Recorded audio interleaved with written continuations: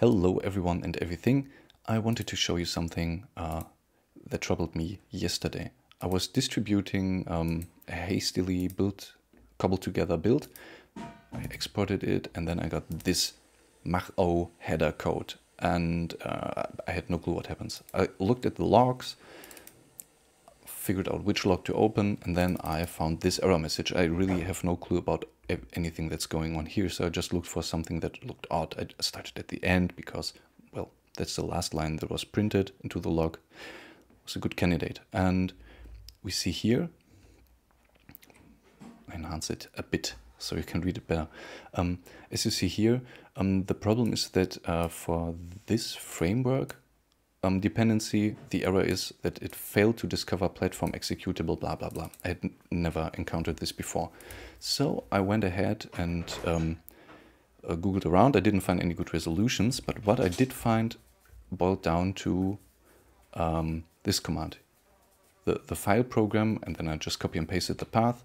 And you see that the output is saying that this is a library with two architectures, which is expected. Intel and ARM architectures are commonplace nowadays when you build stuff with Xcode. And here you see it's a current AR archive random library. I have no clue what that means, but when you look at a regular library, you see that it says dynamically linked shared library. So this is an indication that this is not a dynamically linked shared library, but a static library. And static libraries apparently need to be treated differently. So let me show you what I did. This is the default when I dragged and dropped the framework dependency in there. Xcode checks embed and sign by default.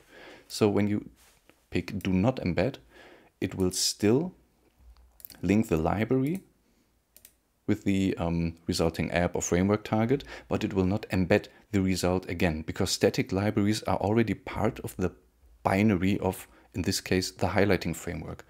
I imagine this is just a concatenation of the binary products. So since it's already part of this,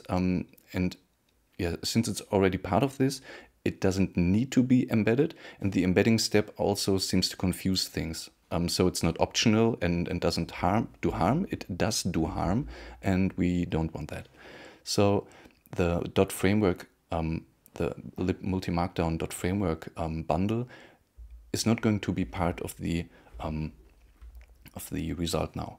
We are not going to embed it. It will not be available at runtime for lookup. It's just whatever is in here is already part of the highlighting framework, and that's it, period. So I hope this helps when you run into similar problems. I wanted to do a demo so you can see the steps in motion and not just in screenshots. I can't tell you much more about the background and what this means because I'm really, really clueless about the details.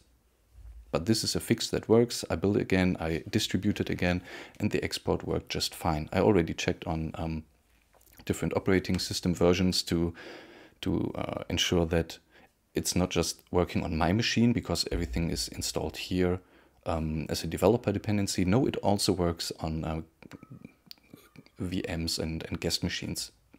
So that's how you fix the problem. And I'll leave a link in the description to my blog post explaining the details and to the technical note by Apple where I got all the information from. So, hope this helps. I hope you have a great rest of your day and see you in the next video.